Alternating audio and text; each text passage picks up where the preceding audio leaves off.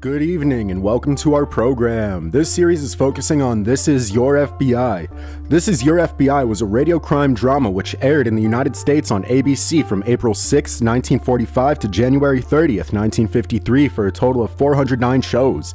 The show featured true cases from the FBI and was told from an FBI agent's viewpoint. FBI Chief J. Edgar Hoover gave it his endorsement, calling it our show and calling it the finest dramatic program on the air. Generally, I do not include advisories. Given Hoover's polarizing nature, I will share this. Dramatized stories created for propaganda purposes are not history. They tell one biased side of the story, and in no way am I saying that these are reliable stories. I just believe them to be interesting when viewed through the scope of entertainment and weird history. Finally, I'd like to send a specific thank you to publicdomainreview.org and archive.org for organizing and compiling all of this media. If you would like to listen to standalone media, we have included a link in the description.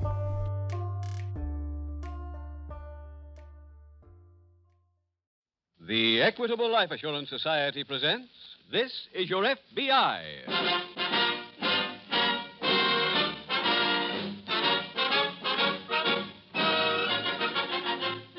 This is Your FBI, the official broadcast from the files of the Federal Bureau of Investigation.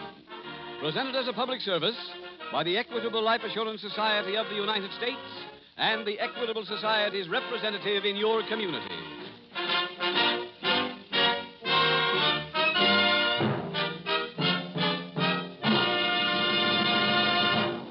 In the Equitable Life Assurance Society of the United States, nearly 4 million members are banded together to build better futures for themselves and their families.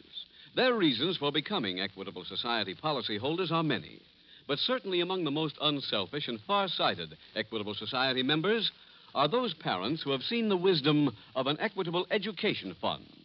Fathers and mothers, in just 14 minutes, the Equitable Society will tell you how to make sure that your children get the funds necessary for the education you want them to have through an Equitable Education Fund.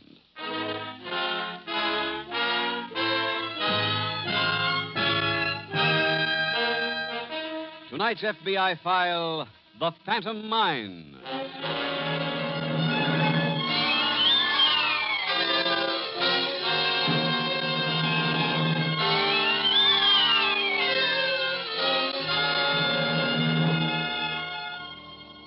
Many of us know the type of person who would be willing to pay more for an article in the black market than he would be willing to pay for the same article if he were able to buy it legitimately across a counter.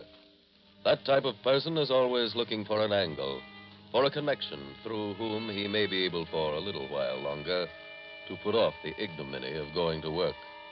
There is nothing such a person detests more than the idea and the practice of a day's wage for a day's work.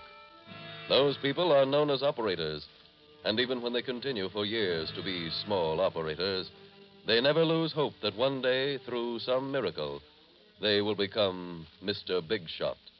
In their eyes, a big shot is anyone who does not have to work for a living, but who makes his money through lying, cheating, or killing. There are those who have pictured this swindler as a criminal in kid gloves, who wanted only money, and who abhorred the type of criminal operation in which lives are lost.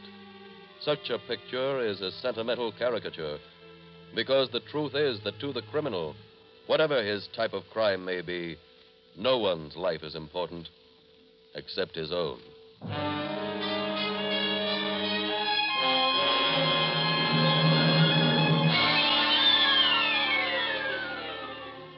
Tonight's file opens aboard an old freighter which is tied up to a dock along the waterfront of a large eastern city. It is early afternoon. A bright sun is shining, but below decks on this rusting tramp, dampness and gloom prevail.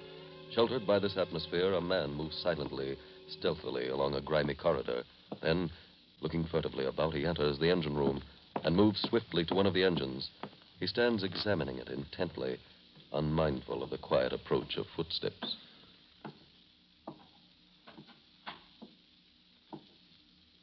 What are you doing? Huh? I asked you what you were doing. Well, I was... Who are you? One of the wipers. I'm the engineer of the ship. I never seen you. I just signed on, sir. What's your name? Louis Jackson, sir. What were you trying to do to that engine? Oh, nothing, sir. Look, may I go now, sir? What's that in your hand? Just a brush, sir. Let me see it. What for? I smell kerosene. I think it comes from that brush. Well, let me see it. No. And there is kerosene on it. So what if there is? Come on. I'm taking you to the captain.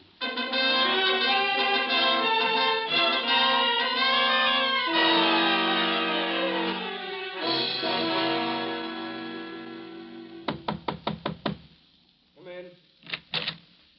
Go ahead, Jackson. Okay. Good afternoon, Captain. Afternoon, Mr. Metcalf. Captain, I hate to trouble you, but I've got to report this man. What you just signed on? Yes, sir. Now, what's your report, Mr. Metcalf? Well, I was down in the engine room a while ago. This man came sneaking in. He didn't see me. He went over to one of the engines, started to fool with it when I called out to him. Yes? He refused to tell me why he was there. Then I discovered he had a brush in his hand. The brush was soaked with kerosene. I see. I haven't looked at my engines yet, Captain. I don't know whether they're damaged or not. Well, let me know as soon as you inspect them. Yes, sir. Now, do you wish to press charges against him? That's up to you, sir. Well, I'll question him. You go examine the engines. Leave the man here with me. Yes, sir. And thanks for being that alert, Mr. Metcalf. You're welcome, sir. Well, Well, what? that was pretty stupid, don't you think? Letting him nail me, you mean? Yes. From now on, Louis, keep away from that engine room till we get to sea.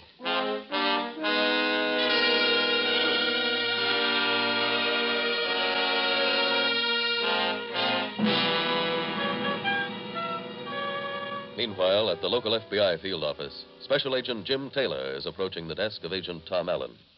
Hello, Tom. Oh, hello, Jim. I thought you were in court today testifying in that Dexter case. There wasn't any need for me to testify. Dexter changed his plea to guilty. Oh, glad that file's closed. Yeah, so am I. But it looks as if we've got one to work on now that's going to be just as tough. New one? That's right.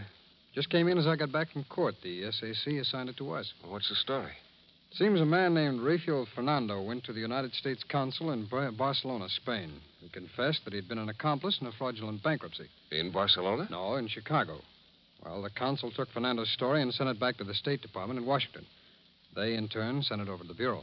Well, how does it get to this office? Well, it was sent to the Chicago field office first, and they conducted an investigation on it. Well, how long ago did this bankruptcy take place? 14 months ago. In Chicago? That's right.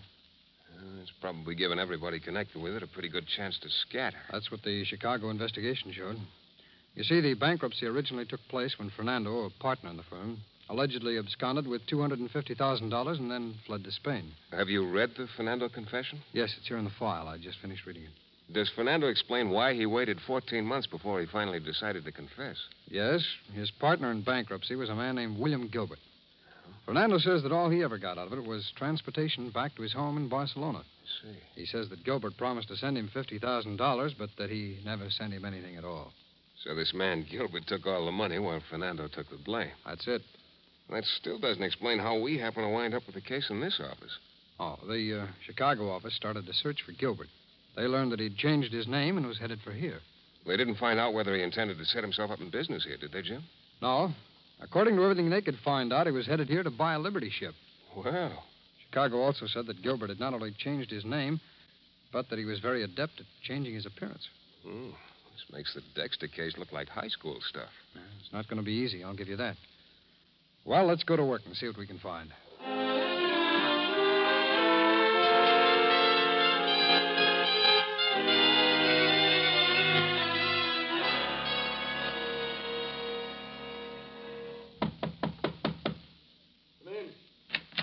Hello, Captain. Oh, hello, Mr. Grant. How does everything look? Your ship is in tip-top shape, Mr. Grant. You ready to sail tomorrow night? Yes, sir.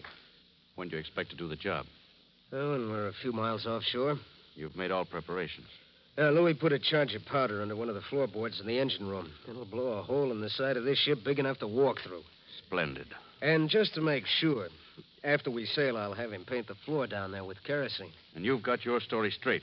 Sure. After she sinks, I say we ran into a floating mine. That'll stand up. And take every precaution, Captain. Those insurance companies investigate every angle in a case like this. What do you collect from them, Mr. Grant? $175,000. And the boat stood you $120,000? That's right. Sounds like we're going to make a good night's pay.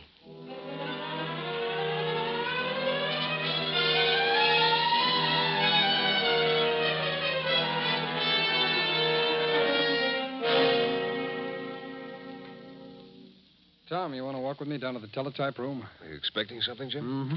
Come on, go ahead. Oh, thanks. The SAC spoke to the Chicago office a little while ago. They said they'd have something for us on the Gilbert bankruptcy. They say what it was? No, they didn't. They did say they had located Gilbert's ex-girlfriend, though. She was coming into the office there to answer some questions for them. I hope she can give us more of a lead than we've been able to get so far. I checked every hotel in town today. Nobody answering the description Chicago gave us on Gilbert has checked in recently. Now, he's been in town. I found out that much. How? Well, you know that list of offices I got from the U.S. Maritime Commission? Well, you mean that list that came in yesterday afternoon? That's the one. Well, I called the men who have been conducting the sales. I found that they remembered a man of that description bidding on Liberty ships here 6 weeks ago. Well, did he buy one? No, he didn't. That's too bad. That would have been an easy way to trace him. Then 3 days after he left here, he tried to buy one in Boston, but he didn't have enough money to get one there either. They've got those sales someplace about every week, haven't they, Jim? Just about. Go ahead. I checked every one of them. He attended every sale there was up to about 2 weeks ago. Did he buy a ship at that one? No. Now, all of a sudden, he stopped showing up. I wonder why. Well, maybe he found a ship someplace, huh? Why do you suppose he's so anxious to get a ship? I don't know, John. Nothing in his background that would indicate he was interested in smuggling. No? Oh, there's your message now, Jim. Mm-hmm. Hey, Tom, this might be the break we're waiting for. What is it? Gilbert's ex-girl says that he's living here now, under the name of Harry Grant.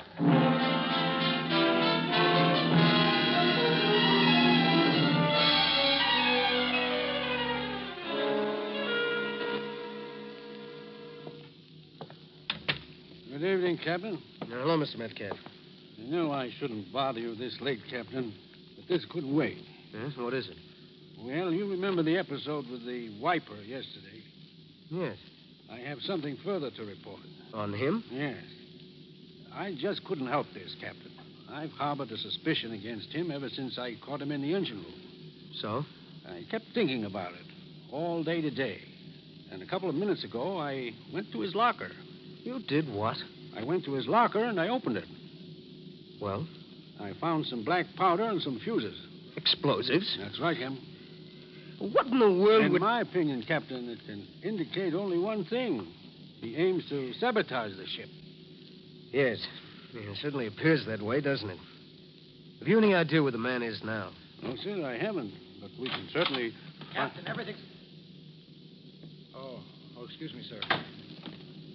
Well, Captain, will you question him or shall I? Look, I've got to see you alone, sir. We have something important to discuss with you, Jackson. I'll handle him, Mr. Metcalf. You go back to your quarters. But you'll need the evidence against him, Captain. I took it from his locker. I have it right here. Captain, you better get rid of this guy. Oh, see here. You better talk respectfully. Please go, Mr. Metcalf. But I can't leave without... You heard what he said. Get out. Hey, what is this? Metcalf, I've asked you to go to your quarters. Captain, are you taking his side? Do as I say. Are you in favor of his... Oh, Louie, why did you do that? Because that charge is going off any second. And he's been through your locker. He found some powder and fuses. Now he'll know I'm mixed up in this, too. That can mean we lose... There it is. What happens now? When the report comes in, I'll alert all members of the crew to stand by to abandon ship. Well, what happens with Metcalf? We leave him here.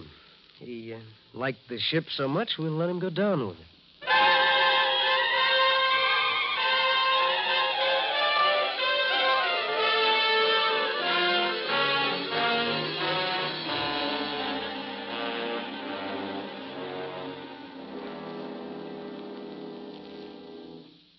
We will return in just a moment to tonight's case from the files of your FBI. Already, the bells of our colleges have called nearly 2.5 million eager young Americans back to their books and classrooms to be given one of the greatest advantages of all, a college education. There's a boy in our block who'd give anything to answer that bell. Brightest kid you ever met. All his life he's planned on college, then law school. But it's all washed up now. His dad's last illness wiped out the family savings.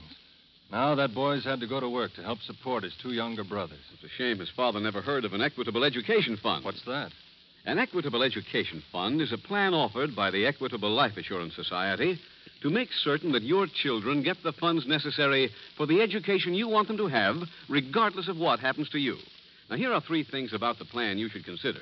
First, you start when your children are young and spread their educational costs over 10 or 15 years instead of taking a licking in 4. Second, when your boy or girl is ready for education, the money is ready and waiting for him, right there in the Equitable Education Fund. Third, this equitable plan works whether you live or die. If you are totally or permanently disabled, the fund continues to build up without any further payments. If you die, the education fund becomes fully established immediately. That's exactly the plan I've been looking for, Mr. Keating. I think I'll see my Equitable Society representative first thing tomorrow. That's the thing to do. See an Equitable Society representative as soon as possible. Or send a postcard care of this station to the Equitable Life Assurance Society. Remember, from the moment you set up an Equitable Education Fund, you make sure that when the college bells ring for your boy or girl, they will be ready to answer the call.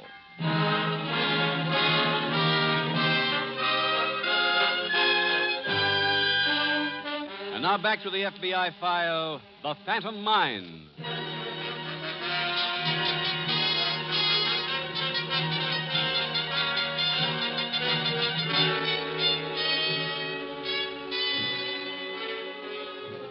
The crime being committed in tonight's case from the files of your FBI is a serious one, but it is only one of the more than 5,000 major crimes committed every day in the United States. Your FBI cooperates in bringing this series of official radio programs to you because it wants to acquaint you with the ways of the criminal so that you, as an individual, will be better able to cope with every particular type of lawbreaker. Your FBI does this because it has a responsibility to you, a responsibility which involves fighting America's army of criminals to the best of its ability. But you, the individual citizen, also have a responsibility. It is up to you, if you wish to see the crime wave conquered, to see to it that you have a strong local police force, and that local police force is adequately paid. Money saved by cutting police protection or by not allowing local policemen to earn a living wage is not, in the long run, money saved. For where protection is inadequate, crime increases. In one major city in the United States, a city of well over 1 million population, a survey determined that more than 50% of the local police were so poorly paid that they were in constant debt. A companion survey showed that crime this year in that city has risen more than 50%. Your local policeman's life is at stake when he puts on his uniform. It is your duty to see to it that while he risks that life, he is paid a living wage.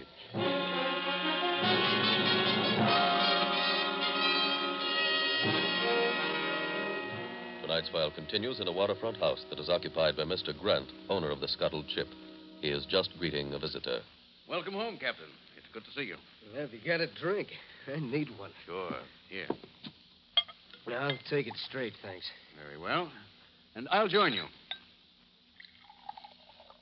Let's drink to the SS Marion Green, the best ship I ever skippered. And the best one I ever owned.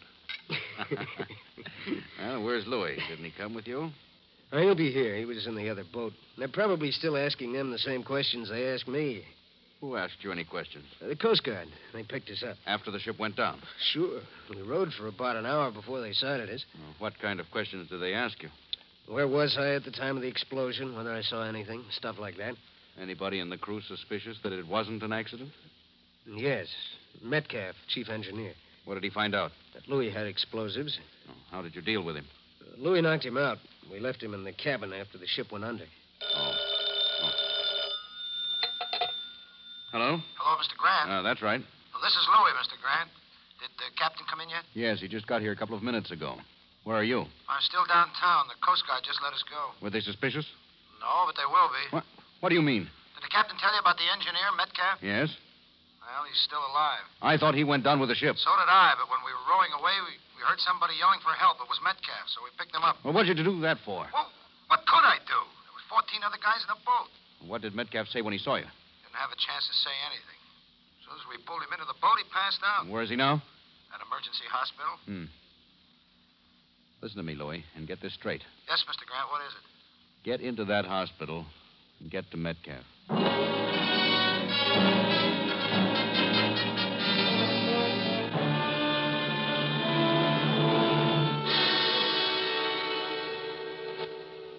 Jim, this is a tough one. I thought you had the right answer when you got that list of new registrations on all boats. If Grant bought a boat in the last 2 months, it must be one of the boats on this list. I agree with you there, Jim, but we've checked almost every one of those names. All but 3. And they're all owned by corporations. Now, this first one, the SS Dorothy Drew, is owned by a corporation in Santa Monica, California. Now, the Los Angeles office is checking on that one for us. With a 2-hour difference in time, we might not get an answer until tomorrow afternoon. Yeah, but there's nothing we can do about that, Tom. The second ship, the SS Marion Green, is owned by the Black and White Corporation. We can't check on them until tomorrow morning either. Oh, I did get some details on the SS Marion Green, though. What were they? Well, she's a 4,000-ton freighter, equipped as a lumber carrier. She can carry about 2.5 million feet of lumber. Did you find out what the Black and White Corporation paid for her? Yes, they paid $105,000. The last owner said that the Black and White Corporation would have to spend about $15,000 in repairs to make her seaworthy again. That's a pretty good buy. There aren't many 4,000-tonners around you can pick up for $120,000. I know. Now, the ABC Handling Corporation owns the third ship. That's the SS Edith Summers. There doesn't seem to be any way of finding out anything about them until tomorrow either. Well, maybe we ought to call it a night, Jim, and get a fresh start in the morning. Yeah, I suppose you're right. I don't suppose there's much else to...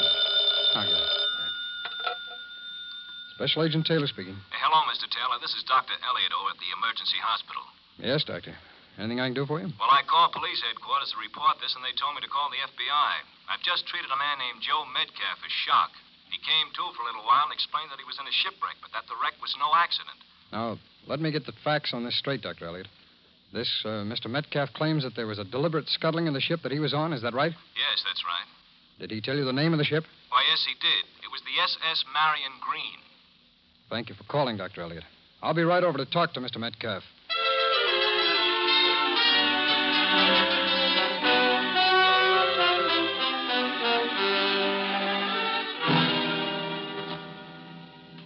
What time is it, Captain? A little after 4. Louis called over an hour ago. Why haven't we heard from him? I don't know. I can't wait around much more. Got things to do, Mr. Grant. Things to take care of. Now, suppose you pay me off and I'll be getting along. Pay you? For what? The job I did. Captain, I'd like to point out to you that there's a man named Metcalf who, by your own admission, may jam up this whole deal. So? If the deal's jammed up, I don't collect from the insurance companies.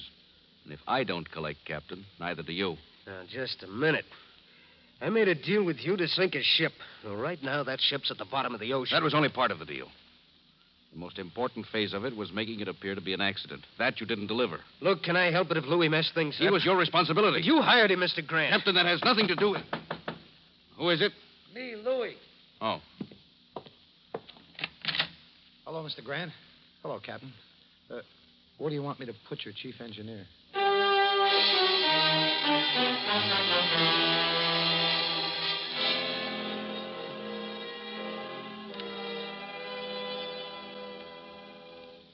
What's the matter, Jim? You look beat. I'm getting a little tired of these wild goose chases. What happened this time? Well, I got over to the hospital. A doctor took me up to talk to Metcalf. Well, don't tell me he changed his story.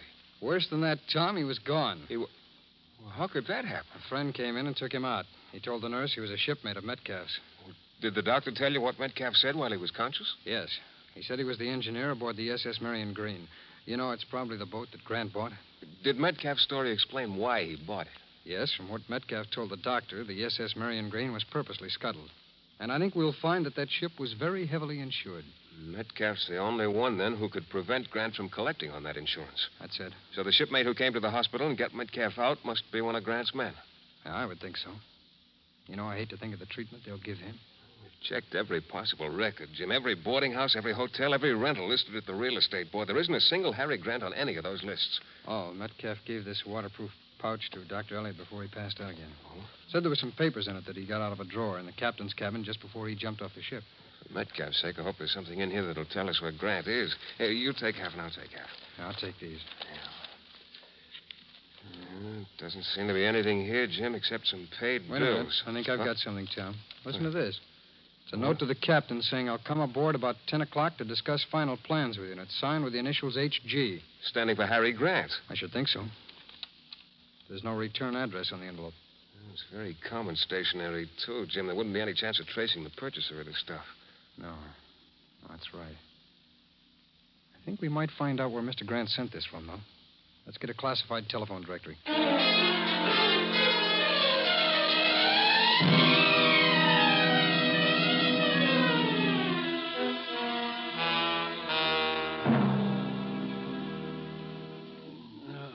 I think he's coming to. You better stop hitting him, Louie.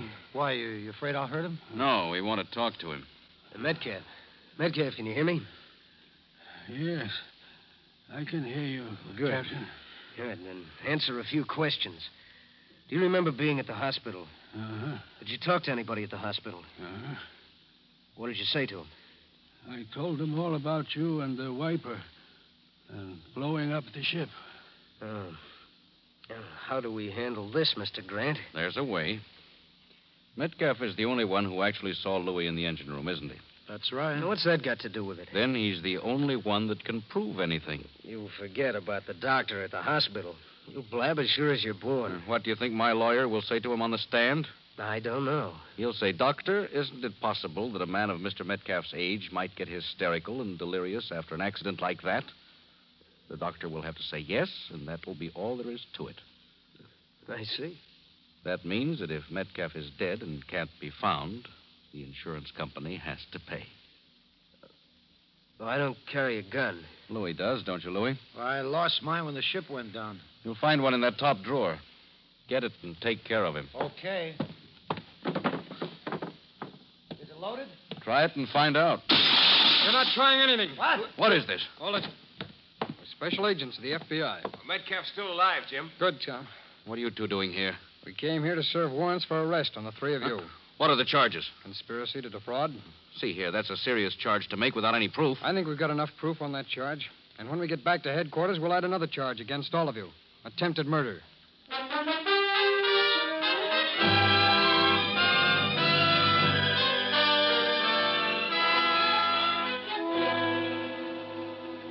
Harry Grant, Captain Spencer, and Louis Jackson were all tried in a federal court and convicted on both charges. They are now serving long terms in the federal penitentiary. Tonight's case from the files of your FBI was solved because Special Agent Jim Taylor noticed that there was no stamp on the envelope containing the note found among the captain's papers. He therefore reasoned that it had been delivered by some messenger. A check of the messenger services listed in the classified telephone directory revealed that one of those services had been summoned by Mr. Grant to deliver the note to Captain Spencer aboard the SS Marion Green. A further check of the delivery slip showed that the note had been sent from number 415 Ocean Avenue, and it was at that address that Special Agents Taylor and Allen located the three criminals. What was even more important than the capture of the criminal triumvirate was the fact that your FBI was able to save the life of an innocent person. And thus, once more, your FBI, by the speed of its investigative procedure, succeeded in performing its double function of protecting not only your property, but your lives.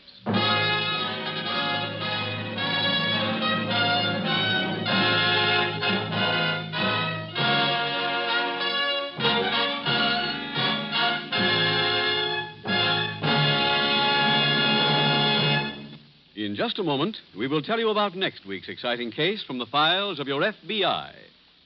Now, Joe, I understand there's one thing you'd like to clear up about an equitable education fund. Yes, Mr. Keating.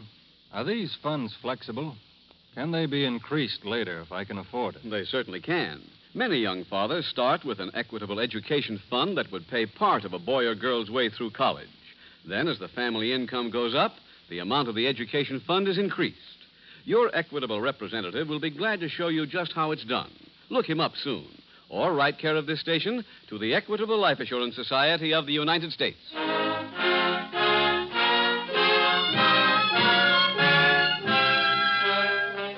Next week, we will dramatize another case from the files of the Federal Bureau of Investigation. An authentic record of the operations of one of the cunningest of the criminal breed, the confidence man. Its subject, fraud. Its title, The Atomic Swindle. The incidents used in tonight's Equitable Life Assurance Society's broadcast are adapted from the files of the Federal Bureau of Investigation. However, all names used are fictitious, and any similarity thereof to the names of persons living or dead is accidental. Tonight, the music was composed and conducted by Frederick Steiner. The author was Jerry Lewis. The director, Sid Goodwin. Your narrator was William Woodson, and Special Agent Taylor was played by Stacey Harris. This Is Your FBI is a Jerry Devine production. This is Larry Keating speaking for the Equitable Life Assurance Society of the United States, and the Equitable Society's representative in your community, and inviting you to tune in again next week at this same time when the Equitable Life Assurance Society will bring you another thrilling story from the files of the Federal Bureau of Investigation. The Atomic Swindle on This Is Your FBI. This is ABC, the American Broadcasting Company. The Equitable Life Assurance Society presents This Is Your FBI.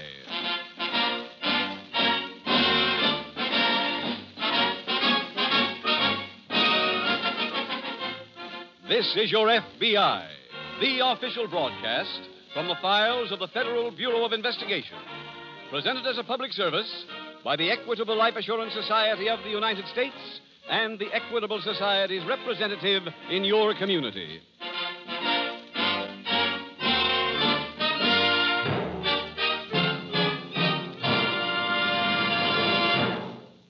The Equitable Life Assurance Society is a great mutual institution organized to serve America. Therefore, one of the Equitable Society's major objectives is to make all possible contributions to the welfare and stability of American business, on which so many of the Equitable Society's nearly 4 million members depend. Tonight's middle commercial is addressed to people who personally own some part of the business enterprise in which they are employed. For such owners, this commercial, due in about 14 minutes, will have information from the Equitable Life Assurance Society of the United States.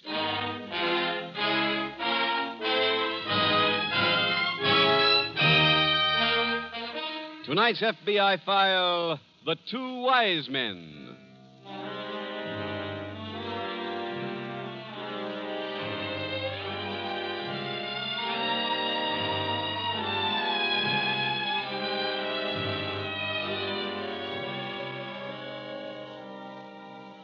In the past 6 months, there have been almost 380,000 fingerprint arrest records added to the files of the Federal Bureau of Investigation. An addition which brings the number of such fingerprint records to the staggering total of 7.5 million. That figure, 7.5 million, can be said quickly, can be rolled off the tongue and forgotten just as quickly. But your FBI asks you to stop for a moment and to realize what that figure represents. These cards represent 7.5 million people who have been arrested in the United States. Since we have slightly more than 140 million people in the country, it means that 1 out of every 18 among us has an arrest record. Your FBI implores you to do everything that you can to help fight the crime wave, lest the next survey show that the figure has risen beyond its present high record, and we find ourselves literally engulfed in every type of crime, from larceny to murder.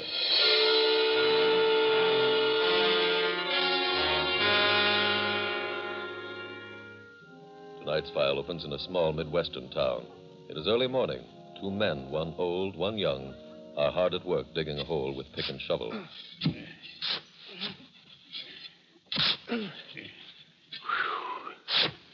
What's the matter, Billy boy? Hey, this is kind of rugged. For a young fella like you? Why, your Uncle Andy and me do this kind of work all the time. Yeah, I know. Come on, boy, get to digging. I wish Uncle Andy was here now. What? I said I wish Uncle Andy was here now instead of me. For once we agree, son. So do I. You know, he'd be here, too, if his back wasn't all twisted up with rheumatism. Hey, tell me something, will you? What's that? Why do you old guys always do everything the hard way? What do you mean? Well, why can't you use one of them drills on this hole? You could do the whole job 10 times quicker. Billy, you think me and your uncle are pretty old-fashioned, don't you? Yeah. I thought so. Well, let me tell you something, son. There's a lot you could learn from our old-fashioned ways. Like what, for instance? Like what we're doing right now. Oh? There's plenty of quick ways to do this same job, I'll grant you that. But once we're inside this bank, we can blow the vault and take the money without anybody ever knowing we're doing it.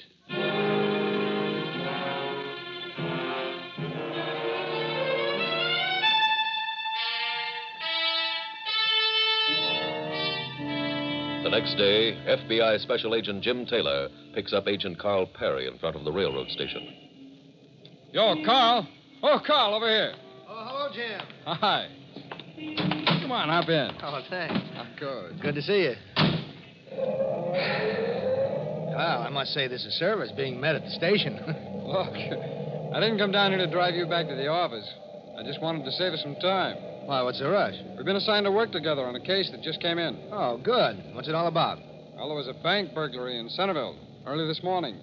2 men got into the bank by tunneling under the back of the building. Any leads? Well, we get more than leads, Carl. We know who did it. Already? How? Well, the robbers parked their car a block away from the bank in front of a home occupied by some people named Duncan. Uh-huh. Mr. Duncan looked out the window and copied down the number on the license plate so he could make a complaint about it. And his complaint turned out to be an asset. That's right. Oh, good boy. Car was found abandoned this morning at a tourist cabin out on Route 81. We got some fingerprints out of it. Turned out to belong to a man named Roy Lyons. I don't think I know that name. Oh, that's no reason why you should, Carl. From his record, he's been a petty larceny thief for about 45 years. Well, how old is he? 63. He was working with a boy of 19. How do you know that? Well, we found a jacket inside the bank that had an eyeglass case in one of the pockets. Case was initialed WOC. Oh, lights changed, Jim. Well, we went through Roy Lyons' arrest record. Found out he was picked up a year ago with a boy named William O. Caldwell. Oh, that certainly ties in. Yeah. Yeah, I think it's safe to assume it's the same boy. We'll know in a little while, though, for sure. Why? Well, we're headed for the tourist camp where the robber's car was found abandoned. Oh? I've got pictures of Lyons and Caldwell in my pocket. Carl, if they make positive identification at the tourist camp, we can start our search from there.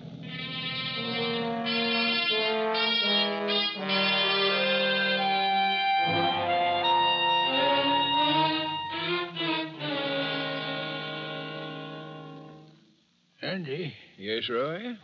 care for a little more cocoa? Oh, not right now, thanks. Oh, my back. Rheumatism's really acting up, huh? Yes, I wish my nephew'd get back with that mustard plaster.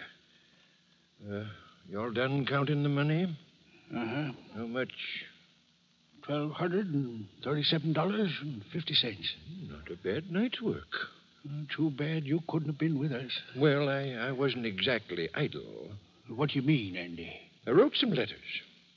What kind of letters? Do you remember that sucker list I had in the trunk? Which one? Men over 60. Oh, sure.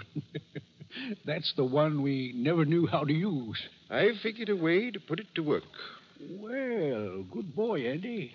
How'd you do it? Well, we've been accumulating a lot of coins along with the paper money. It's tough for us to get rid of it. Oh, yeah. That's why I sent out the letters.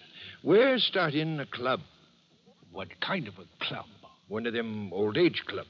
Oh. I'll be president. Good. You be treasurer. Fine. What's the aims of the club? We're charging $1 to join and $0.25 a week dues.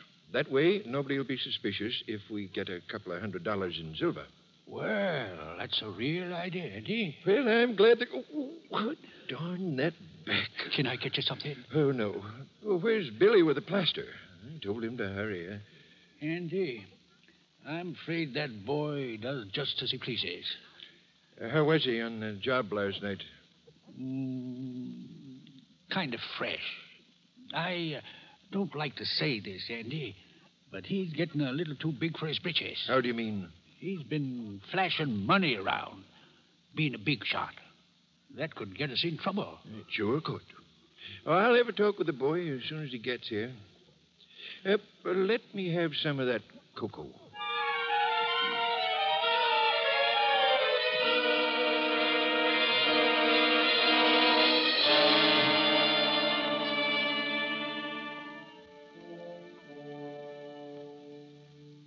Carl, I wish something would come in on that alarm on the old man and the boy. If they remained in the immediate neighborhood, I think they'd have been spotted by now. I'm afraid they've gotten to wherever they were going, though. If these alarms don't produce results in the first 5 hours, they usually don't produce at all. Jim, if we could only get some kind of a lead that would tell us which way they headed when they left the tourist cabin. Yeah. Well, I think we're going to have to let this one go for a little while. You mean just quit on it? No, not exactly. While you were calling police headquarters, I went in to talk to the SAC. About what? About attacking this problem from an entirely new angle. What's that? Well, there was a bank burglary about 10 days ago over at Midland Falls. The same method of entering the bank was used in both cases. I didn't know that. Well, the bank at Midland Falls was not covered by the Federal Deposit Insurance Corporation. That's why we haven't been in on it up to now. Oh, I see. I think the same pair probably robbed both banks. That's a safe speculation, Jim. Well, the SAC has given us permission to work on the Midland Falls burglary because, well, solving that one would automatically solve the other case for us, too. Well, what do we do first, Jim? Well, Midland Falls is only about 65 miles from here. Let's drive up there first thing in the morning.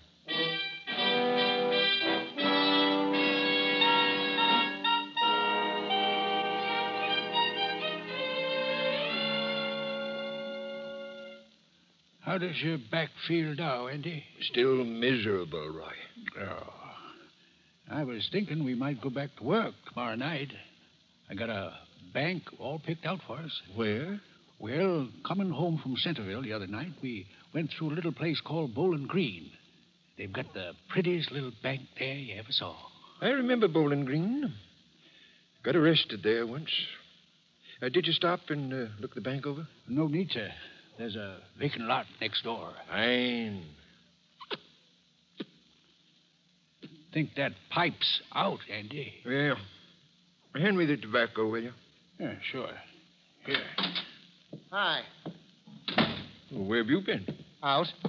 Thought you went to get your poor uncle a back plaster. I forgot. Billy, you've been forgetting too many things here lately. Mostly your manners. Now, look, I don't want to hear any long-winded lectures. I'm fed up with those routines. Is that a fact? Yes. And I came home here specially to tell you that. They must be spiking the grape juice down at the pool. Huh. Very funny. You're talking mighty big, son. It's time I did. I've been kicked around by you two just long enough. What do you mean, kicked around? I've been doing 50% of the work. For 50% of the work, I want 50% of the money. Look, son, we brought you into this combination strictly as an apprentice. That is right. And we tried to teach you all we know. What do you think I could learn from old-fashioned jokers like you? You're 50 years behind the times, both of you. Then why do you work for us? I'm not after tonight. But before I pull out, there's one thing we got to get straight. What's that? The payoff from last night. I want half. You may want half, son, but you ain't getting it. I got a gun here that says I am. Well... Now, where'd you put the money? Put that gun away, son. It might go off and scare all of Look, us. I'm on the level about this. Roy, I believe he is. Now, get me that money. You better do as he says, Roy. Very well. Oh, good work, Roy. Get his gun. Right. Oh, well, what happened? Pulled the rug out from under you, that's all. That's one of them old-fashioned things you was complaining about. Come on, Andy. Let's tie him up.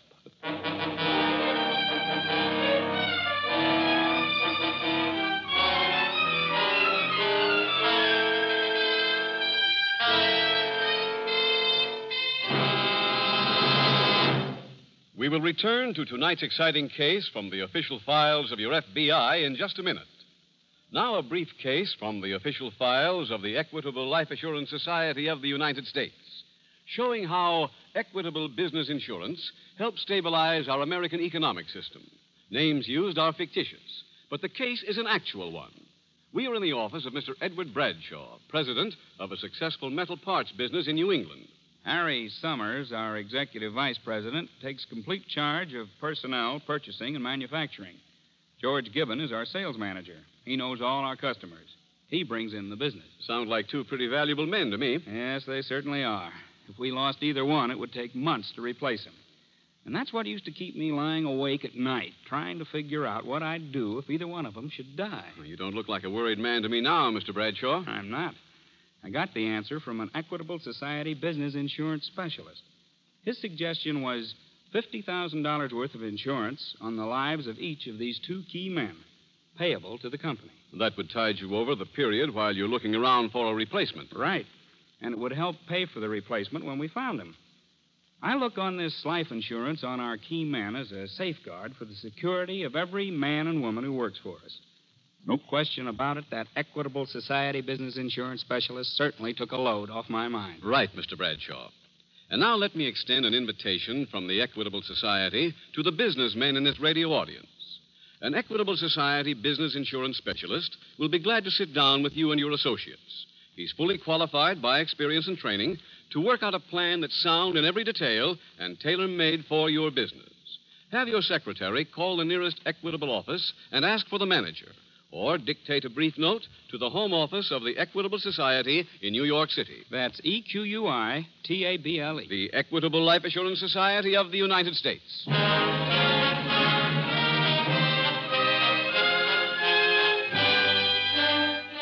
And now back to the FBI file, The Two Wise Men.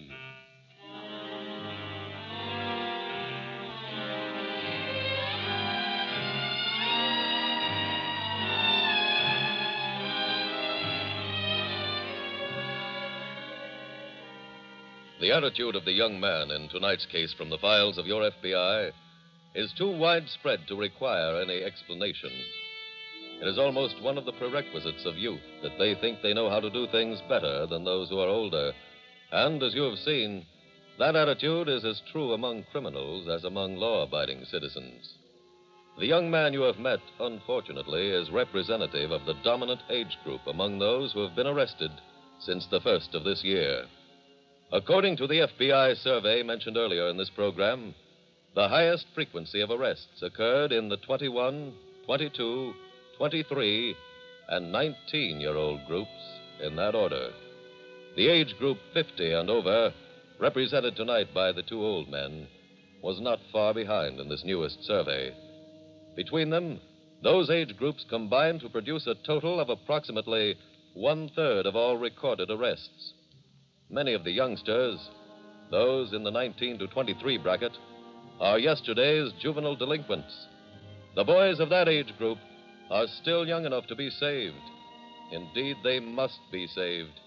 For if society should fail them entirely, they will soon cease to be yesterday's juvenile delinquents.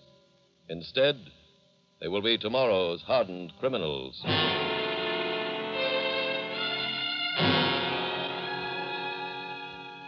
Tonight's file continues late the next afternoon in a room at police headquarters in Midland Falls. I'm sorry to have kept you waiting, Carl. I just got back here, Jim. Oh, how'd you make out? Well, after I left you, I went to the bank. Uh-huh. They couldn't give us much information, which we didn't already have. But I did get this nail puller. No? From whom? From Mr. Crawford at the bank. It was left in the vaults the night of the burglary. Oh. Let me take a look at that, huh? Mm-hmm. Name stamped on it. It's pretty well rubbed out, though. I put it under black light and read it. It says E.G. Bentley and Company, lumber. Well, that's a local company. Did you call them? Yes, but they haven't given away any of these nail pullers for over 10 years. Well, that takes care of the possibility of tracing it directly, then. Yeah. Well, maybe it'll fit in later on. Well, how did you make out? Well, the local police and I interviewed every person in Midland Falls. Well, no wonder you've been gone all day. Yeah. After comparing notes, I found that the car used in the burglary here was a stolen 1946 black Buick convertible. Mm-hmm. Checking on the license number, I learned the car was stolen from a private garage at Newton Center on September 19th. Well, that was 10 days before the bank here was burglarized. That's right. Oh, any prints found in the car? Yes. Prints identified as those of Lyons and of Corwell. That figured. In examining the car after it had been abandoned, a large jack, the kind they use on tractors, was found in it. Well, was the car stolen from a farmer, Jim? No, that's why I think they probably stole the jack somewhere else. Carl, hand me that map over there, will you? Sure. Here you are. Let's spread it out there. Hold that down there, huh? You bet.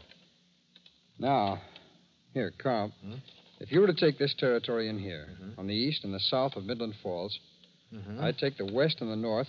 We could interview every farmer around here and see if we can find out where that jack came from. Okay. When we're finished, let's meet back here.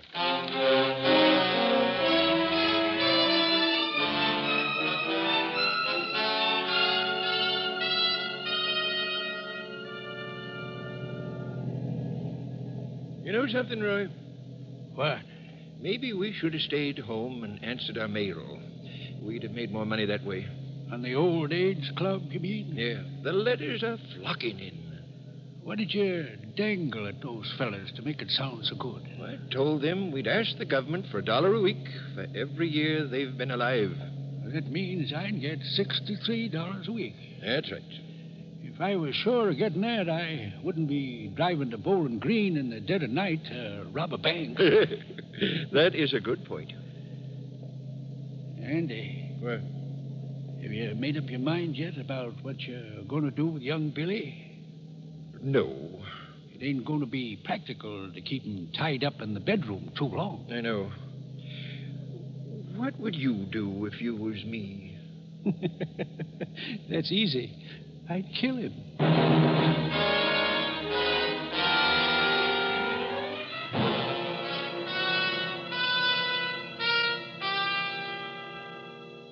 Carl, I came up lucky. I found the farmer that Jack was stolen from. Oh, good. He said that an old man and a young boy in a 1946 black Buick convertible stopped at his farm on September 29th. Well, wasn't that the day of the burglary here? That's right. He said they came to his farm and wanted to borrow a jack so they could change a tire. Was he sure that it was Lyons and Caldwell? Yes, he positively identified both pictures. Oh, they also stole that nail puller from his tool chest. Well, we've certainly got enough evidence now. Yeah, but that hasn't stopped them. They committed another burglary last night on a federally insured bank. What? Yeah, they employed their same modus operandi on a bank in Bowling Green. Well, they didn't waste much time. Yeah, I know. That's one of the reasons we'd better catch them in a hurry. Carl, let's see where we stand, huh? Take a look at the map. Okay. Now, over here, approximately 55 miles from Midland Falls is Newton Center. That's right. The car that was used to burglarize the bank in Midland Falls on September 29th was stolen from Newton Center 10 days earlier on September 19th. Mm-hmm. Now, this farm where the jack and the nail puller was stolen is here. That's about 6 miles due west of Midland Falls. Uh-huh.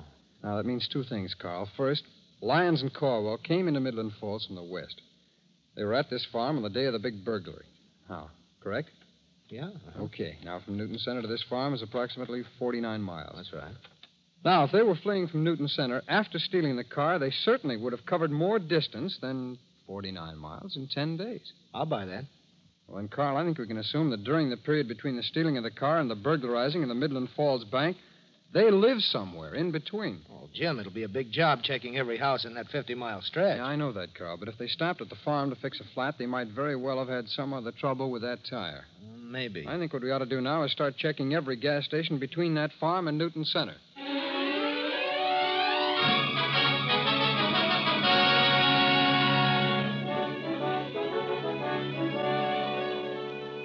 No luck here, Carl. We've covered 25 miles already. Yeah, I know that. They couldn't have had too much trouble with that tire. Any chance they used another road, Jim? There is no other road between Newton Center and Midland Falls. So let's go, Carl. We got to keep trying. No luck here either. Only 9 more miles to Newton Center, Jim. Yeah, maybe we're betting on a dead horse. Doesn't even look like they stopped at any of these places for gas, let alone tire repair. Well, Jim, there can't be too many more gas stations. We only need one, Carl. Let's go. Carl, we hit the jackpot. You mean they were in here? Yes, on September 26th. Well, that's a week after the car was stolen. That's right. The attendant said they lived somewhere in this immediate neighborhood. I think there's a way to find their exact address. Come on. Let's drive into the nearest town before the stores close.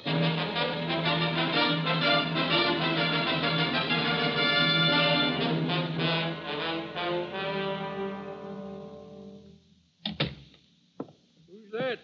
It's me, Andy. Oh, where have you been? Just took a little walk. Thought I'd leave you alone so you could make up your mind. About what? Your nephew.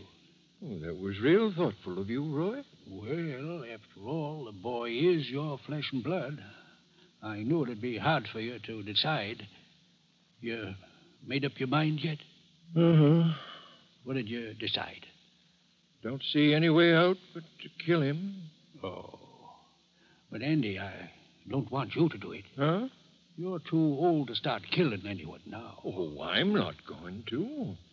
I call that young fella Green. He does that type of work, you know.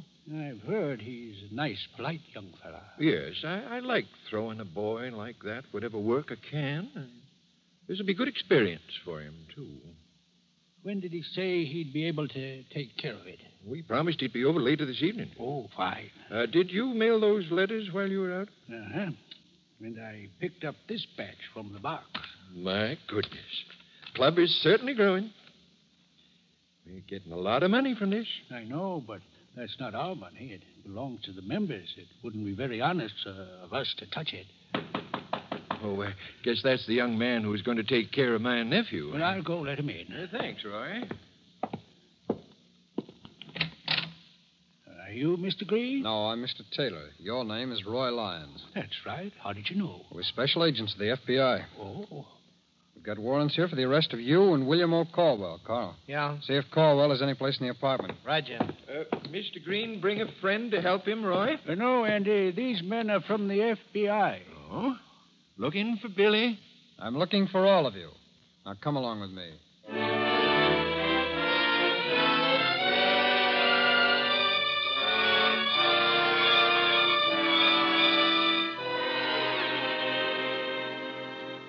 Andy Spencer received a 50-year sentence for bank burglary, and Roy Lyons and Bill Caldwell received 25 years each.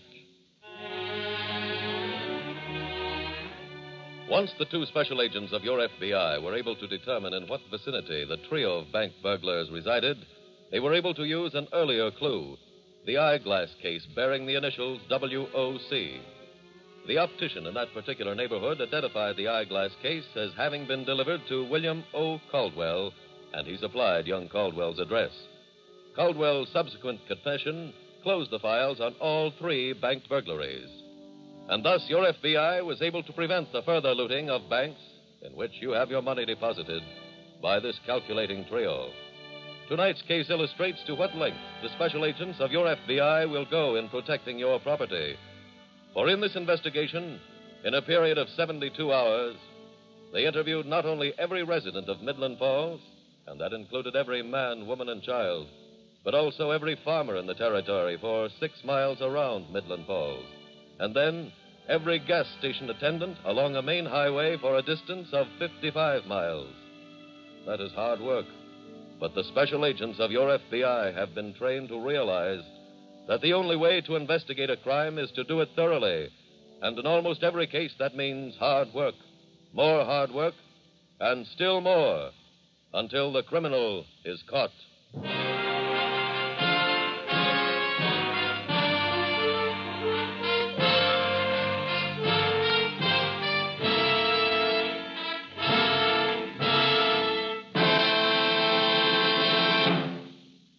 In just a moment, we will tell you about next week's exciting case from the files of your FBI.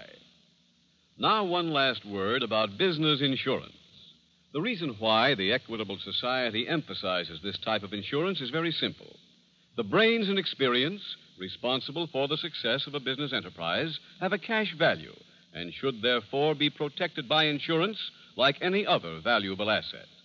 Equitable Society representatives have worked out plans for all types of business, from progressive corner stores and successful law partnerships to large organizations with thousands on their payrolls. Plan now to enlist the invaluable help that is yours for the asking from a trained business insurance specialist of the Equitable Life Assurance Society of the United States.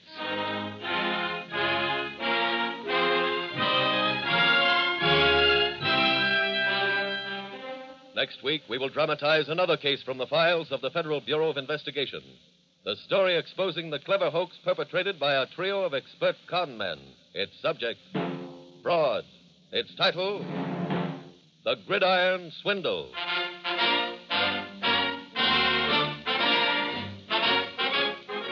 The incidents used in tonight's Equitable Life Assurance Society's broadcast are adapted from the files of the Federal Bureau of Investigation. However, all names used are fictitious, and any similarity thereof to the names of persons living or dead is accidental. Tonight, the music was composed and conducted by Frederick Steiner. The author was Jerry D. Lewis. Your narrator was William Woodson, and Special Agent Taylor was played by Stacey Harris. This Is Your FBI is a Jerry Devine production. This is Larry Keating speaking for the Equitable Life Assurance Society of the United States and the Equitable Society's representative in your community, and inviting you to tune in again next week at this same time when the Equitable Life Assurance Society will bring you another thrilling story from the files of the Federal Bureau of Investigation, The Gridiron Swindle, on This Is Your FBI. This is ABC, the American Broadcasting Company. The Equitable Life Assurance Society presents This Is Your FBI.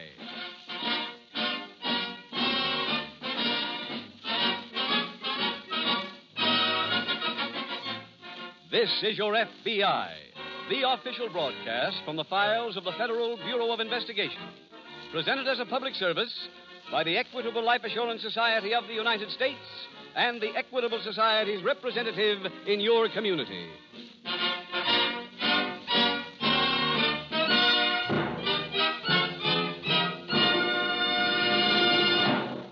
The Equitable Life Assurance Society is a great mutual institution organized to serve Americans and America. Therefore, one of the Equitable Society's major objectives is to make all possible contributions to the welfare and stability of American business, on which so many of the Equitable Society's nearly 4 million members depend for their livelihood. Tonight's middle commercial is addressed to people who personally own some part of the business enterprise in which they are employed. For such owners, this commercial, due in about 14 minutes, will have information of great importance from the Equitable Life Assurance Society of the United States.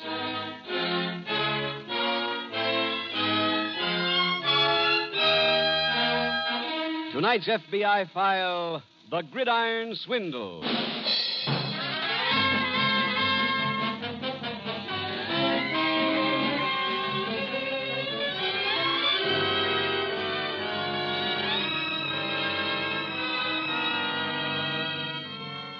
The first thing a newspaper reporter learns is that in order to write the lead on a story, he must supply the answers to 5 questions: what, where, who, how, and when.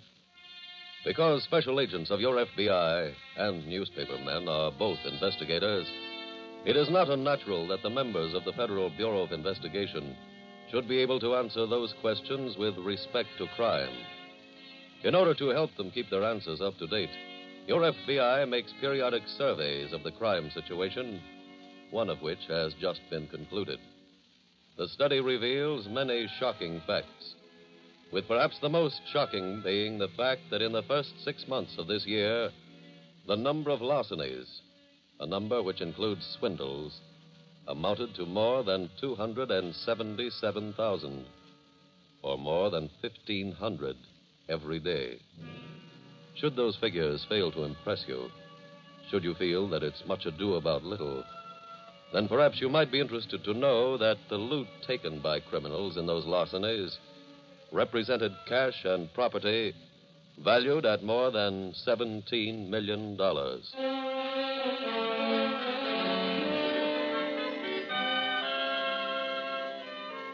Tonight's file opens in a second-floor room of a hotel located in a large Midwestern city.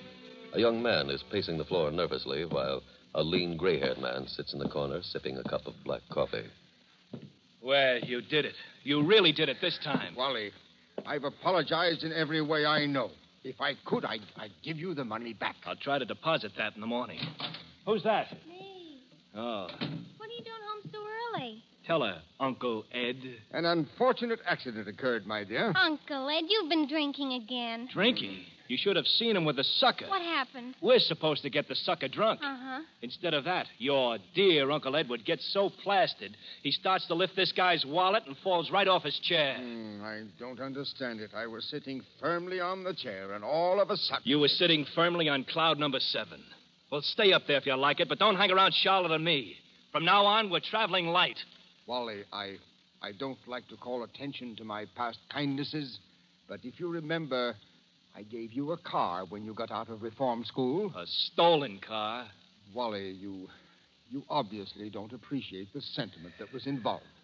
I also gave you your start in this business. Oh, now, look, I've heard this routine 100 times. It's true, Wally. You keep out of this. But, Wally, he's my uncle, and I'm not going to stand by and have you just kick him out. Oh, all right.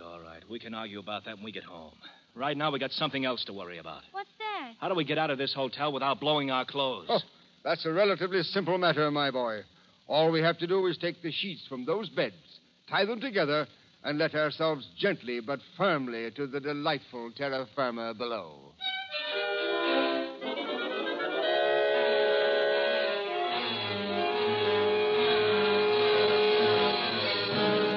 few days later, in an FBI field office, Special Agent George Watson is approaching the desk of Agent Jim Taylor.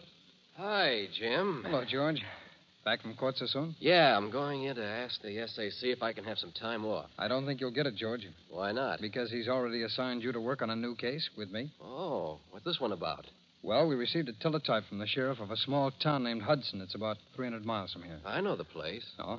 Well, he said he was hanging around a gas station when a car pulled in to fill up. Uh-huh. One of the men in the car seemed a little drunk. As he got out, he walked over to the sheriff and asked him if he had any ice in his pocket. Oh, fine. And in his conversation, he mentioned to the sheriff that they were coming here. So? Well, after they left, the sheriff couldn't get the old drunk's face out of his mind. He knew he'd seen it somewhere before, so he went back to his office and checked through the FBI files. Sure enough, there it was. Who is he? His name is Ed Garvey. I don't know him, at least by that name. Well, he's been a confidence man for about 40 years. Well, they change their names so often, I guess I never ran across him. Well, there was another man and woman in the car. The sheriff found a flyer on the man. His name is Wally Billings. He and Garvey have worked together in the past. At what? The old lemon pool swindle, you know, where they get the victim to take cash out of the bank, get him drunk, and then pick his pocket. Uh-huh. I had an alarm sent out to every local police department between here and Hudson. How long ago? A couple of hours ago. Come on, let's walk down to the teletype room. Okay. Maybe they've been caught by now, and you can get that time off.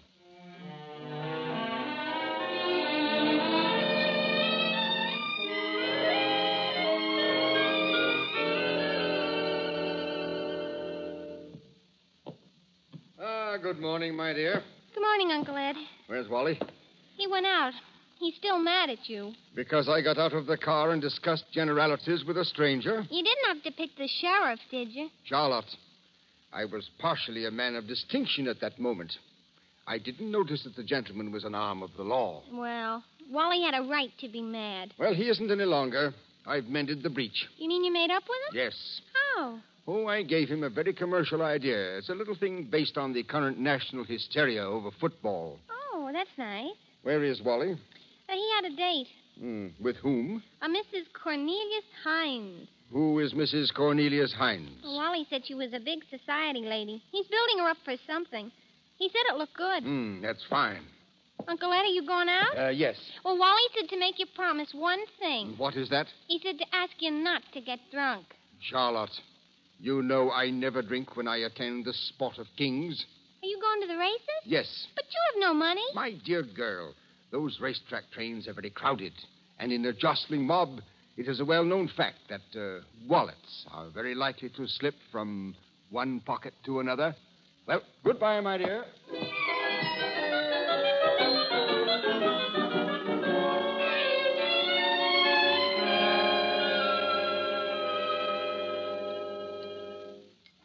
This is certainly a beautiful view from here, Mrs. Hines. I insisted on the penthouse. I think if you must live in a city, you should at least be able to look down on it. That's a good idea. Another cup of tea, Mr. Billings? Oh, no. No, thanks. You're probably wondering why I called you. Frankly, I am. Well, I read about you in the papers. I also read about your pet charity. Oh? Charities happen to be my business, Mrs. Hines. I'm a professional promoter. I raise money for charities and charge a percentage. I see. I have a feeling that I could be quite useful to you. Well, I never have used high-pressure tactics. Oh, this isn't high pressure, Mrs. Hines. I have a means of making money for your charity that will have the public clamoring to give you money. Really? Take a look at this. What is it? Those are football games this coming Saturday. Yes? People all over the country buy these cards for from $1 to $10. But why? They try to pick winners. If they do, they win. And if they don't? They lose. Of course, more lose than win, so the people who sell the cards make money. Oh. So if we sold the cards, we could raise a couple of $1,000s for your charity every Saturday. Well, that sounds splendid. Think you'd like to try it? Well, You can get society girls to sell them for you. That would really make them move. Now, what do you say? Mr. Billings, I think I like your idea. Call me in the morning.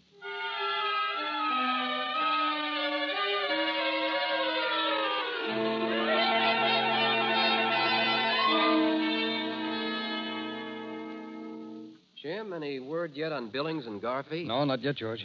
How about giving their pictures to the newspapers? Maybe we can smoke them out that way. I thought of that, George, and the SAC put thumbs down on the idea. He's afraid it'd scare them off. The old man, Garvey, is pretty slippery. He doesn't draw the line any place. Why, do you know he once sold a hard-shelled businessman a bridge across the Missouri River? What? Yes, he convinced this man he was from the Department of the Interior. And that as a defense measure in the event of war, the government was going to tear down the bridge and build a tunnel. Oh, no. Oh, yes. This man was in the scrap iron business, and he sold him the bridge for $16,000, and in cash. Oh, excuse me. Special Agent Taylor speaking. Yes, Sergeant. No, I haven't had a chance to read it yet. Page 7? Yeah, I'll get a copy right away. Thanks very much for calling. George, is that the journal you brought in with you? Yes. Oh, can I see it, please? Sure, here. Thanks. That was Sergeant O'Rourke down at police headquarters. Said there was a picture on page 7 that might interest us. Hey, look at this picture of the horse that won the big race yesterday. Oh, let's see. There. There's our man Garvey practically weighing in with the jockey. Well, that proves he's living here, Jim. Yes. Now let's see if we can find out where.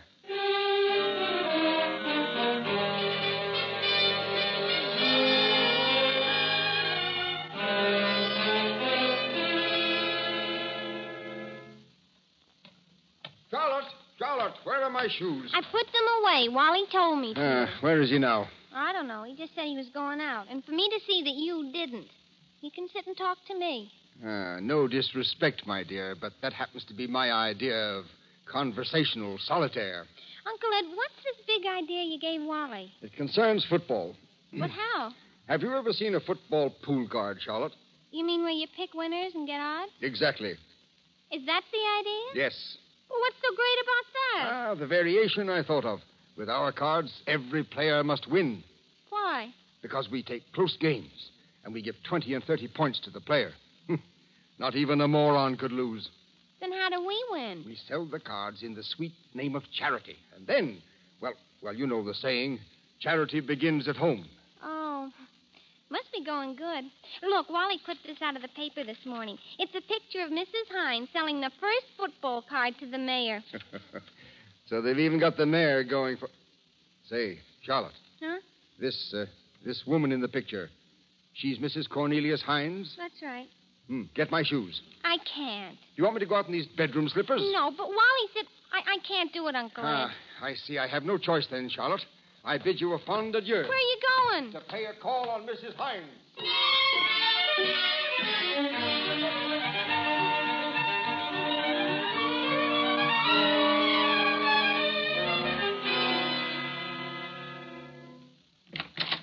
Charlotte? Oh, Charlotte. I'm in the living room. Oh, well, get out the bottle, baby. What happened? I talked to Mrs. Hines this morning, and she told me the cards were almost sold out. Oh, honey, that's wonderful. Where's Uncle Ed? Well... call him in. We'll all have a drink. He's not here, Wally. But I told you not to let him go out that door. I couldn't stop him. If he went out and got drunk again in broad daylight, He I'll break didn't him. go out to get drunk. He went out to see Mrs. Hines. What? He saw her picture and he went to see her. Let me at that phone. If he does anything to spoil this deal, I'll murder him. I worked for a week on this dame, and I finally got her on... Oh, hello. Hello, please connect me with Mrs. Hines' apartment. Thank you. I finally got her on the hook. Hello. May I speak with Mrs. Hines, please? Oh, it's you. Well, let me talk to Mrs. Hines. I want to tell her... Who? But...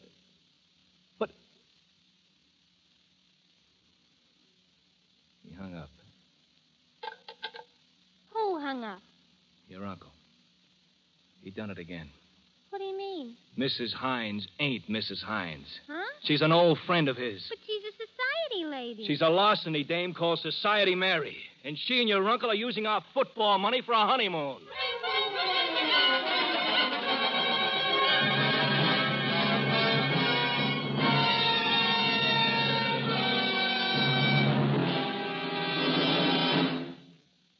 We will return to tonight's exciting case from the official files of your FBI in just a minute. Now, a brief case from the official files of the Equitable Life Assurance Society of the United States, showing how equitable business insurance helps stabilize our American economic system. Names used are fictitious, but the case is an actual one.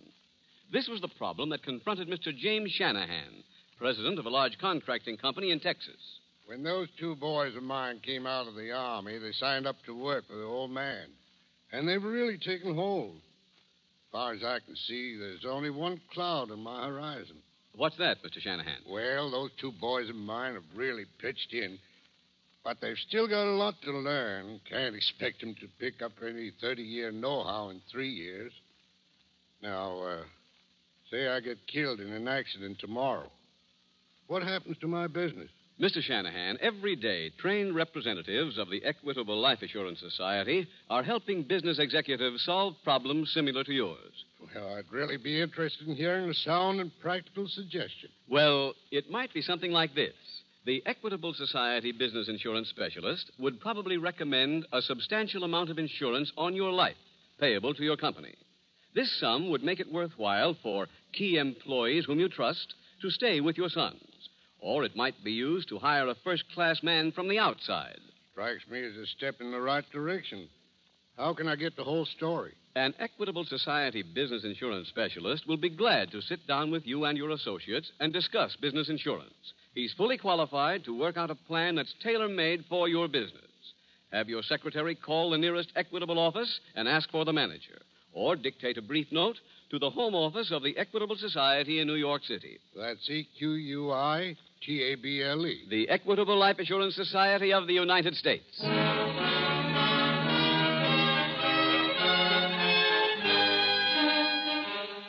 And now back to the FBI file, The Gridiron Swindle.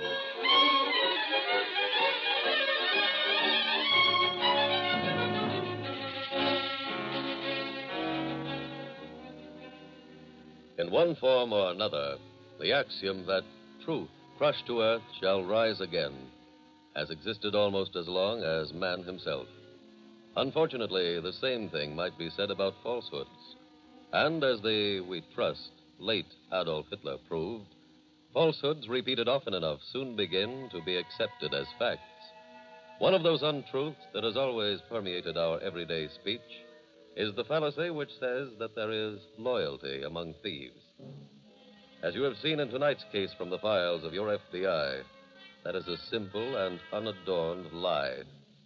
Criminals, and especially those who are confidence men, live their very lives using deceit and treachery as their everyday accomplices. To expect them to possess in abundance a quality which goes hand in hand with decency is as illogical as to expect a 1-month-old baby to stand up when the national anthem is played. If criminals have a single common quality, that quality is not loyalty, but greed. Greed which fuels their everlasting search of something for nothing.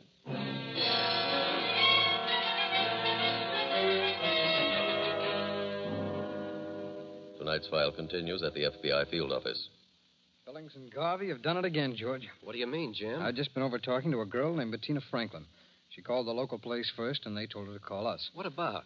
Well, Billings gave a Mrs. Cornelius Hines some football pool cards. You know, the kind where you get odds for picking a certain number of winners? Yes, I've seen them. Well, Miss Franklin said that Miss Hines arranged for her and 50 other girls to sell the cards throughout the city. They sold quite a few of them. And every one of the cards was a winner. How could that happen? Well, here's one of them. Take a look for yourself and see. Okay. Anybody could pick winners. They've got Notre Dame a 20-point underdog. That's right. Same thing with Michigan. And from what Miss Franklin says, Mrs. Hines has disappeared. You suppose she was in on this swindle? I don't know, George. I called the Daily Mirror. They're sending a messenger over with a picture of Mrs. Hines. Oh. In the meantime, I've sent one of the leftover cards to the lab. As soon as we get a report from them, let's try and find out where these cards were printed.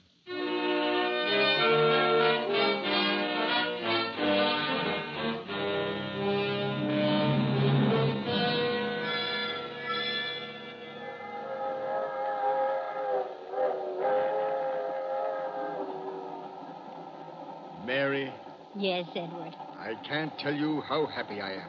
I'm so glad. Ah, fate is a merry prankster. To think that just this morning I was a veritable prisoner, and now I'm speeding across the country, cozily confined with my radiant bride. Oh, that's a little flowery, dearest, but keep on talking.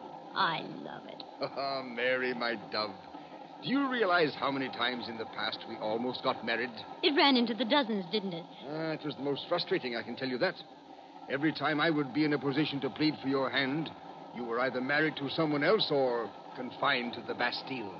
Darling, a couple of times you were legally detained yourself. Remember?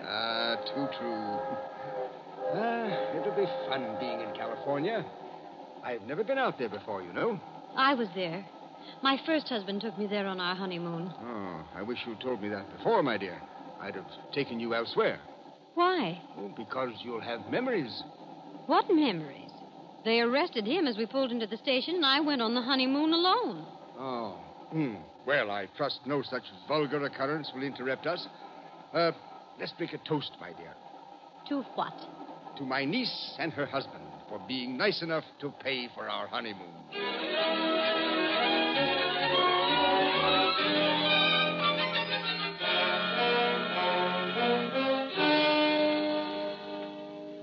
Any word yet from the lab on those football cards, Jim? I'm just reading the report now, George. What do they say? Well, they sent us these two lists. What are they? Well, the cards were printed on stock manufactured by the Charleston Paper Company. Uh-huh. This is a list of every print shop in this area that buys from the Charleston Paper Company. What's the other list? Oh, the lab also identified the type used on the card. It was manufactured by the National Type Founders Incorporated. Uh-huh. Now, this second list carries the name of every print shop in this area that uses National Type. I see. Well, all we've got to do now is cross-index these two lists. That'll give us a list of the print shops that carry both Charleston Paper and National Type. Uh-huh. Then we'll split that list and start checking to see which one of the shops printed these cards.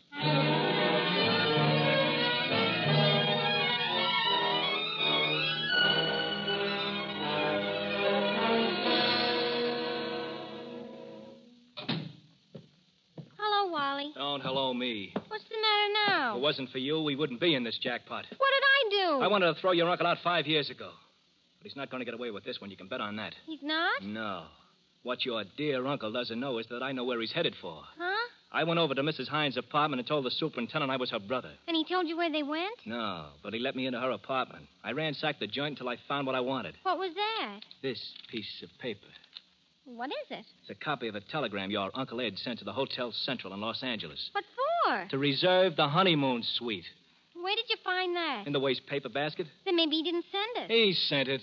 I checked. How? I called the Hotel Central. You call Los Angeles? Yeah, and they got reservations for Colonel and Mrs. Edward Garvey. So we're flying out there. I never knew Uncle Ed was a colonel. Don't you remember?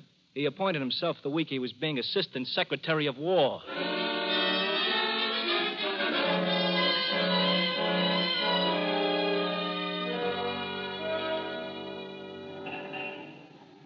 Sorry I'm late, Jim. That's all right, George. I just got here myself. Mrs. Hines lives in the penthouse of this building.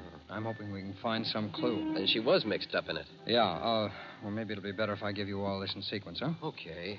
I just learned that Mrs. Cornelius Hines has quite a criminal record. Uh-huh. She came to town about 3 months ago, posing as the widow of a Texas oil man. She wormed her way into so-called society by throwing a couple of lavish parties. Apparently, she was using the build-up for larceny purposes. Sounds that way. Did you get anything else? Yes, when I finished collecting information on her, I went out to check on my list of print shops. Uh-huh. The fourth place I went to turned out to be the one that printed the cards for Billings. They gave me his address. I went there, but I just missed Billings and his wife. Too bad. Oh, I had a search warrant, though. I went up, looked through the apartment. I found a clipping of a picture showing Mrs. Hines selling the first football card to the mayor. The mayor? That's right. I called Mrs. Hines from the Billings apartment. Found out that she'd left early this afternoon. And with a man who answers the description of Ed Garvey. Oh. Come on. Let's go inside and see if we can find out where Mrs. Hines and Garvey went. Okay. If we can find them, I've got a hunch we'll get all of them.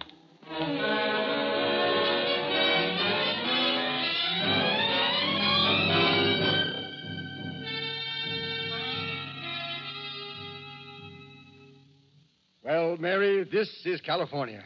With all this fog, how can you tell? I guess that's room service. I'll get it.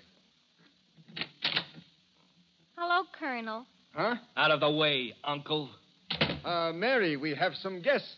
Oh, it's Mr. Billings. That's right. Yeah, how did you find us? Never mind that. You know what we're here for. Get up that dough. Edward, he seems quite insistent. You better give Mr. Billings his share. Are you kidding? No. You're entitled to half the money. She's right, Wally. You don't think I'm going to split with you now, do you? That was our original agreement. I made that agreement before you two grabbed the whole thing. Mr. Billings, we were going to mail you your share. Oh, now stop it, will you? You expecting somebody? It's room service. That's who I thought it was when you came. Okay. Answer the door, but don't talk. All right. Wally, What? you never introduced me. Oh, I'm sorry. Mrs. Hines, this is my wife. I couldn't be happier. Wally, I'm afraid you're not going to get that money now after all. Why not? Sir, you might as well introduce yourself. I'm a special agent of the FBI. Huh? I have warrants here for the arrest of all of you. What? But we're on our honeymoon. Well, the honeymoon's over. Now, you'll please come along with me. Ed, what can we do? The only thought I have at the moment, my dear, is to seek a co-ed prison.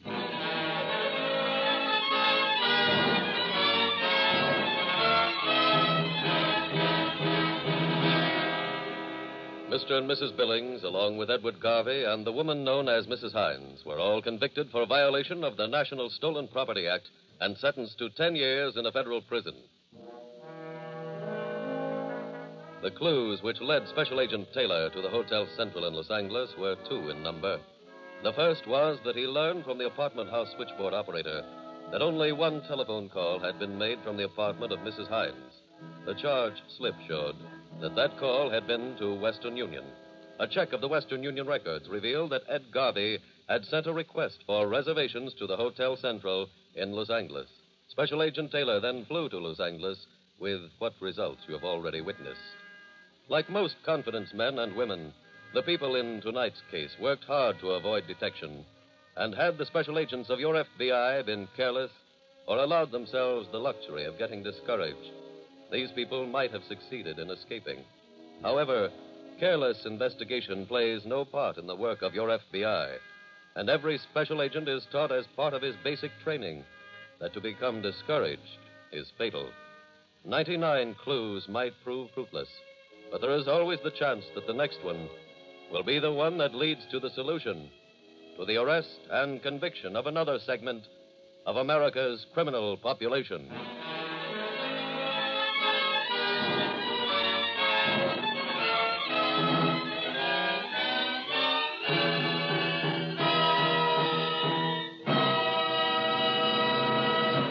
In just a moment, we will tell you about next week's exciting case from the files of your FBI. Now, one last word about business insurance. The reason why the Equitable Society emphasizes this type of insurance is very simple. The brains and experience responsible for the success of a business enterprise have a cash value and should, therefore, be protected by insurance like any other valuable asset. Equitable Society representatives have worked out plans for all types of business, from progressive corner stores and successful law partnerships to large organizations with thousands on their payrolls. Plan now to enlist the invaluable help that is yours for the asking from a trained business insurance specialist of the Equitable Life Assurance Society of the United States.